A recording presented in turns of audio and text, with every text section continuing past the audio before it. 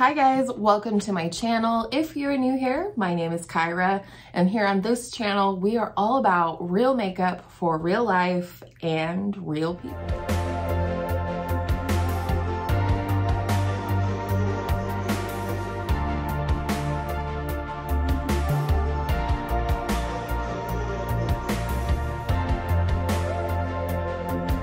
Today's video is a project pan update, and this project is the hashtag 21 pans in 2021.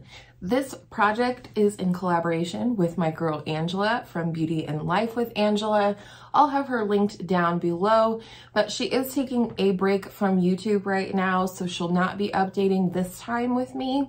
But basically the goal was to attempt to hit 21 pans in the year of 2021. Pretty straightforward. I also wanted to say, I believe my count for pans right now stands at 17 out of 21 pans.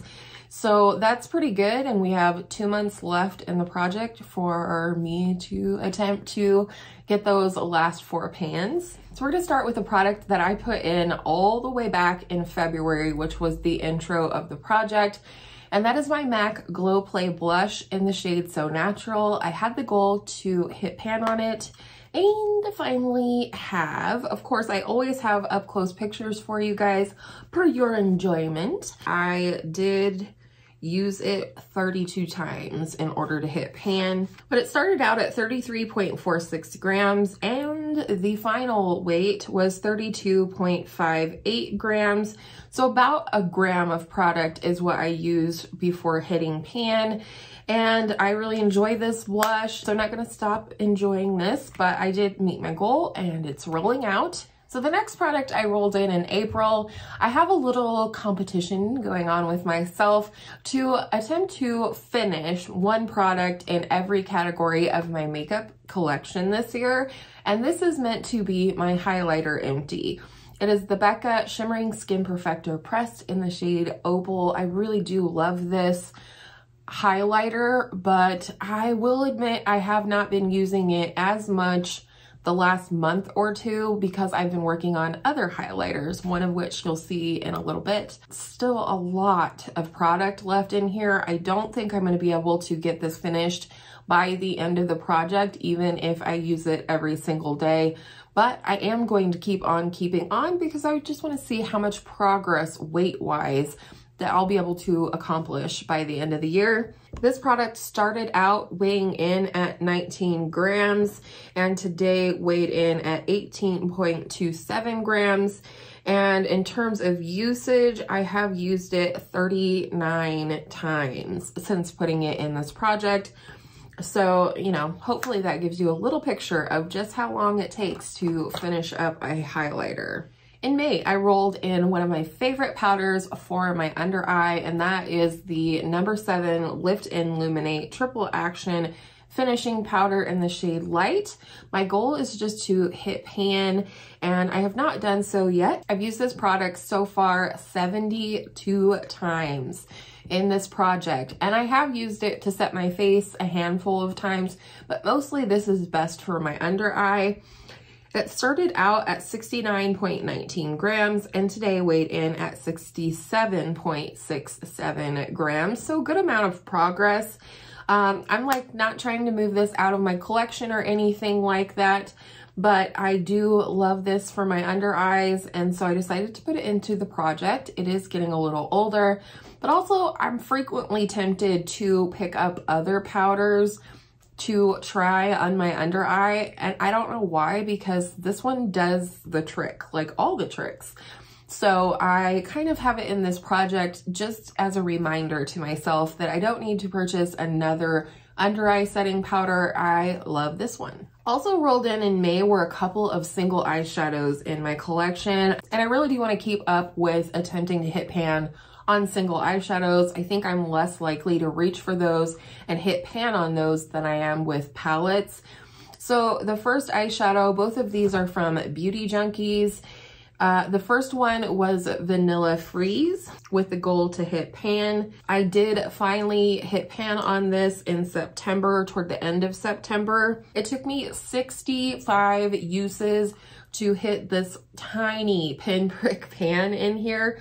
I mean, there's a nice dip in the center, but the pan is really tiny. It started out at 4.59 grams and the final weight was 4.20 grams. So 0.39 grams is what I used of this.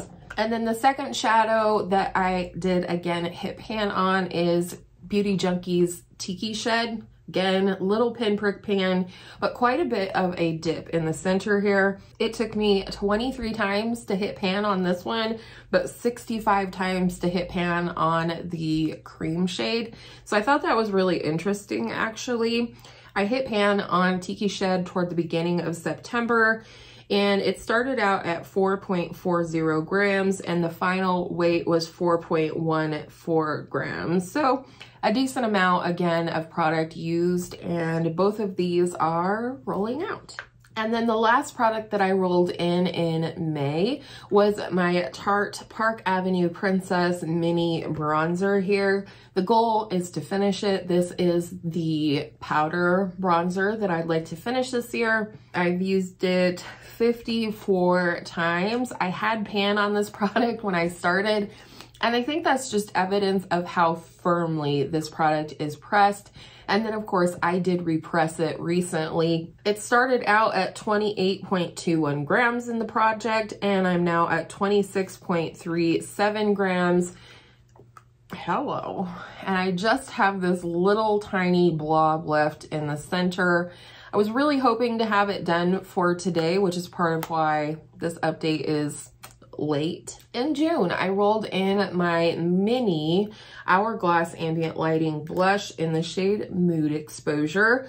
My goal is to hit pan on this, which is actually quite difficult. This is a baked product. It's on a tile and not a metal pan. So while I can see the pan, like the tile around the edges, I'm not really counting that as pan. I'm wanting to actually hit pan somewhere not along the edge. So far, I have used this 17 times in the project. I think I've probably used it more than that. I have had quite a few days lately where I forgot to either write down or mark down my makeup. It started out at 25.17 grams and today weighed in at 24.76 grams. So definitely making steady progress. I definitely think over here in this neck of the woods, in this corner, is where I'm gonna end up hitting pan. That is where the product is the most thin.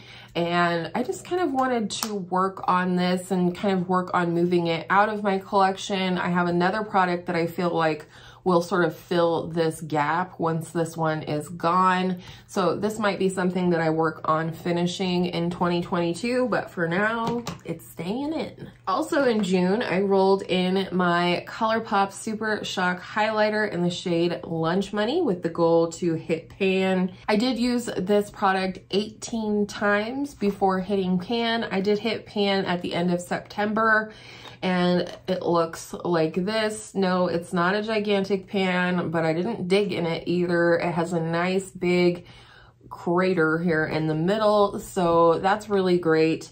I'm glad to have hit pan on this. These things do not last forever. I started out at 22.26 grams and the final weight was 22 grams. So 0.26 grams is what I used up of this product. The next product I rolled in at the third update, which is in July. We've been updating every other month, but still rolling things in as needed in between. So in July, at the third update, I rolled in my Charlotte Tilbury Film Star Bronze and Glow. I'm very excited to start using this more, but I am bound and determined to finish the Tarte bronzer.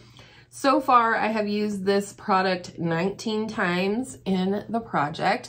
My goal is to hit pan on the bronze side of this. And in September, it weighed in at 106.52 grams. Today, it weighed in at 106.12 grams. So 0.40 grams is the amount of product I've used in here.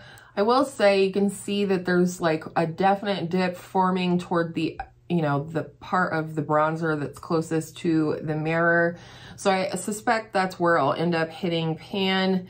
I don't know how close I am to hitting pan on this, but I'm keen to find out. I've always wanted to work on panning this because it's such a favorite product for me that I really want to get my money's worth. I want to enjoy it and things like that. So this one will be staying in for at least another month. If you're new here, I've kind of been on and off working on my C Color Savannah palette. I did roll this into the project with the goal of hitting at least one pan in this palette, and I have done so.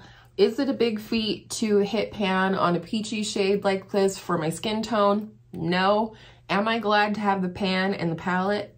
Yes. It took me 36 uses to hit pan on this peachy shade. The palette started out at 126.63 grams, and it now weighs in at 125.84 grams. So not quite a full gram, but that's pretty crazy considering it's just this one shade. I am still working on the green shade and this mustardy yellow shade down here, with the hopes and intentions of hitting pan on those before the end of the year, but we shall see. I'm really enjoying pairing this with other palettes, either other palettes that I'm panning, or for this month in November, I'm using this as the only palette to pair with my 1 month 1 palette, which, if you missed it, is the ABH and Jackie Aina palette. So I love this palette. It is meant to be a dupe for the Natasha Denona Safari palette, and I think it's a great palette. It's uber cheap, like $8 or something like that. And it has just a beautiful array of mattes in here, and I'm continuing to enjoy working on it. So I'm keeping it in, even though I met my goal of hitting one pan in the palette. Next, I am working on 2 shades in the ColourPop Off Melrose palette. You will see that they are missing from here because I find it easier to just have all of the shades that I'm panning in this little magnetic palette. So those are the 2 here. We have Easy Breezy, a beautiful rosy terracotta shade, as well as Angelino, which is a beautiful light gold. I'm not making great progress on these, if I'm being honest, and part of that is the 1 month 1 palette project. I think I have a better chance on hitting pan on Angelino just because it's a shimmer. It's not quite as firmly pressed as the ColourPop mattes can be. Next year, I will do a better job at keeping track of the individual uses on the individual shades. So far, I have used them collectively 16 times in this project, but I don't think I'm gonna end up hitting pan on Easy Breezy by the end of the year, but I'm gonna keep on keeping on. Yeah, this is the one I don't understand because I always put these back into the packaging to weigh them because I weighed the palette at the beginning, but somehow I'm gaining product. I don't know what happened, but regardless, it weighed in this month at 121.94 grams. So who knows, but I'm still working on them, and you know, that's okay with me. And in August, I rolled in my ABH Norvina palette, again, with the goal to hit pan and at least 1 shade in the palette and then go from there. I do think next year I am going to do a massive eyeshadow project pan, so stay tuned for that. But I managed to hit 3 pans in this puppy in the last couple of months. In fact, I hit all 3 of them like within a week of each other. I didn't take a week only to hit pan in them, but I worked on this since August and I ended up hitting all 3 pans within about a week. So the pans that I have are the pans that I intended to have. I have first hit pan on the shade Base down here, sort of accidentally. It's just a beautiful inner corner highlight for me, or brow bone highlight. It's a very satiny, not super shimmery shade, so it really wasn't hard to hit pan. And then secondly, I wanted to hit pan in Dazzling. This is just one of my favorite shades in the palette, somewhere between a taupe and a rose gold. And I just love that, so that was not at all hard. And then finally, I figured I may as well go for the gold and hit 3. And so I did hit pan on Dreamer. I don't think that I, in any way, shape, or form, kept a correct tally on how many times I used this palette, because according to my Bujo here, I only used this palette 13 times, and there's no way that that's true, but it did originally weigh in at 190.88 grams, and it now weighs in at 190.24 grams. So pretty decent amount of product was used from this palette. I definitely used other shades in the palette, but I am going to put this one away for now in an effort to use something else. So we will wrap this project up sometime in December at the end of the year. I'm really hoping to hit those last 4 pans. For sure, I think I can hit pan on the number 7 powder. Other than that, I don't know, if I'm being honest. But regardless, 17 pans in this project. I also participated in Partners in Cream, and I did hit a few pans in that one as well. But in this project, having hit 17 pans in my collection this year, 17 new pans, I am thrilled. I don't think I could be anything but thrilled. So I am going to keep on keeping on with these products until the end of the year. We'll see what kind of damage I can do. And I hope you guys enjoyed this update. I look forward to all of my project pan updates, just showing you guys what's going on here in my beauty room, what I've been using a ton, and all of that. So let me know down below, are you wrapping up your projects for the year? How close are you? How many pans did you hit this year?